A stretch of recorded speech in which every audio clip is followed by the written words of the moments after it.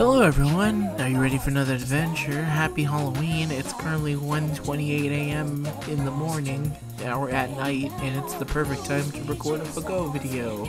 Why am I here awake deadass at night? Because the Korean version of Fgo just announced that they're getting Muramasa now. So today's video, we're gonna be talking about some shit. That's gonna be today's video. I hope you like it. If you do, feel free to leave a like, comment, and subscribe, all that other shit, but whatever, let's get into it. So, if you don't know this, Fgo NA is 2 years behind on JP side of the game. On the JP side of the game, Muramasa was the New Year's unit. The one game that we're not 2 years behind on is the Korean version. We're about a couple weeks behind the Korean version, and maybe I think a full month behind the Korean version. So as such, when those surprise banners started showing up for NA, I thought there was no way to track when we were going to get units when they came in. But it turned out that on the Korean version, they got those same banners. So some people started taking it as, oh, if Korea gets it, we're going to get it. So, with that said, they're getting Muramasa, and he's being attached to the new Lost Belt, not Lost Belt, Lost Point 5.3 or something like that. It's the one coming up, it's the one we're going to be getting in November pretty soon. And yeah, that's fucking mental. So this is how that banner's going to go for them. It's going to go Daoman, Ibuki, and then him near end of November, and then they're also going to get a rerun. He's coming out 11/18, and then after him is King Hassan, and it's Europa over there. There's just no words for this. This is insane. Even if it doesn't apply to us, what is their New Year's unit? Because this is what happened on New Year's for JP. It was a rerun of Saber Wars, so there's no real like New Year's-esque unit coming up except for in Little Big Tenga, which I think is Avenger Ushi. So is Avenger Ushi gonna be their New Year's unit? There's a lot of like logistics here where I'm thinking of like, what is it gonna be? Muramasa for New Year's makes the most sense to me because that's a big unit. That's the one people have been asking for, waiting for.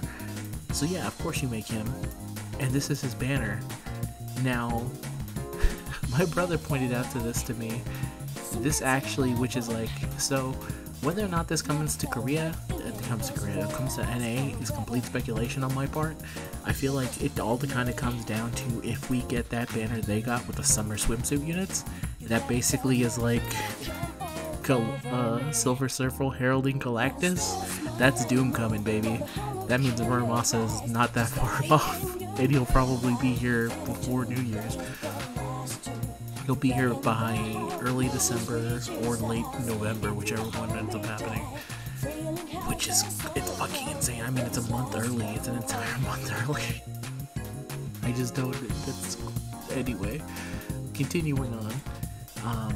My brother pointed out that his banner actually is a saber, a lancer, an archer, a caster, an assassin, a rider, and an extra.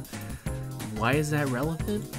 Because on the NA side of the game, we have a very special banner that only shows up in November that is traditionally one saber, one archer, one lancer, one rider, a caster, an assassin, and an extra.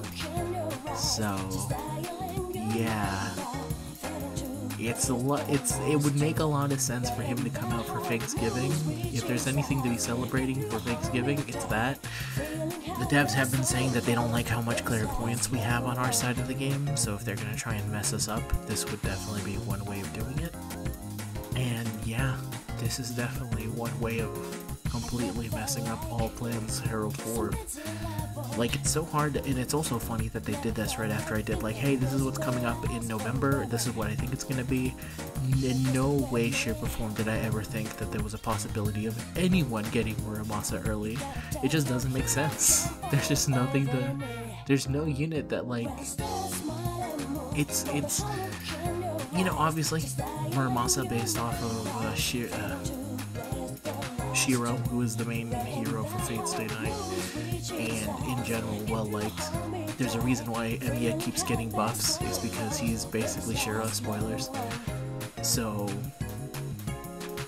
when you think of a New Year's unit, you really only think of, like, select units it could be. It has to be big ones. And what we have coming up here just don't feel like New Year's worthy to me. Which sounds messed up, but that's just not what it feels like to me. So I don't know what they're gonna do. One thing I'm kind of curious on is that if he gets moved up, what's to say Morgan doesn't get moved up? What's to say any of the other units don't get moved up? If a New Year's unit can be moved up, then that means it's fair game for everyone. And if that is the case, then it's fair game for everyone. Let me just say, they should just bring in Vitch an entire year early and give us fucking pity a year early. Like, that would completely screw up everything, because that would also be the introduction of Buster meta way earlier than anyone would have considered. It would probably actually be equal parts screw up. There's no good answers here, ladies and gentlemen. There's only wild speculation as to wondering what the thought process behind this is, other than we need a lot of money and our scheduling was screwed up originally. Because that's what I think is probably this is the long case of, is that Fgo, we're entering the COVID years of Fgo, when things were very hard to plan out, and as such, a lot of stuff is kind of planned out sparingly, because, you know, everyone was trying to figure out shit to do with. But now that we're exiting, or trying our damnedest to exit out of it, it just doesn't make sense to do it that way. Would you want to play a game that was like 2 years delayed of COVID response? Not really. So the only answer really is to move it up. But in moving it up, you get stuff like this, where it's completely anachronistic. It just doesn't feel right in some case. Okay, that's all I have to say. It's really weird. If you have any specific thoughts on this, again, I'm not saying it's confirmed. What I'm saying is Korea got him, and that's a very scary sign for what's coming up for NA. If you haven't started saving and you were planning to save for the entire month, I would suggest start looking around for some spare SQ, because your boy might be coming in a whole 2 months earlier than you would have thought, a whole month or so earlier than you would have thought, whatever the timeline ends up being.